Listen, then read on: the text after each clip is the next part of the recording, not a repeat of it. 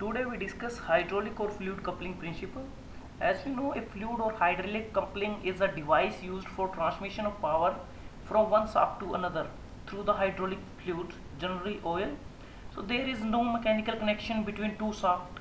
The power transmitted at same magnitude of torques of both the driving and driven shaft, but the speed of driving shaft is always slightly greater than that of the driven shaft. If both the shafts rotate at the same speed, no pumping of fluid can take place and hence the torque transmission will be zero. And for explaining the principle of hydraulic coupling, two table fans F1 and fan F2. So here F1 fan, that is switch on condition, and F2 fan, this is in switch off condition, and these are few centimeters apart. So we switch on the fan F1 and it starts to rotate at speed N1.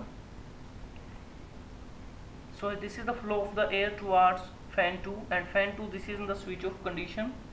So when we switch on the fan 1, it will start to rotate speed N1, then fan F2 will start to rotate in same direction even though it is switched off.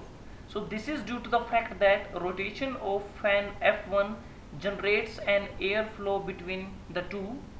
The air blown by fan F1 strikes on the blades of fan F2, causing fan F2 to rotate. In other words, transmission of power between fans F1 and F2 is affected with the air as the medium. So the fluid coupling work on the same principle. The pump impeller play the role of fan F1 and the turbine runner play the role of fan F2, and the working medium in fluid coupling is the liquid rather than the air. So here we can see N1 is greater than N2. If both are equal, then there is no transmission of torque. So there is a need, the driving member has the maximum speed as comparison to the driven member. So this is the principle of hydraulic and fluid coupling. Thank you.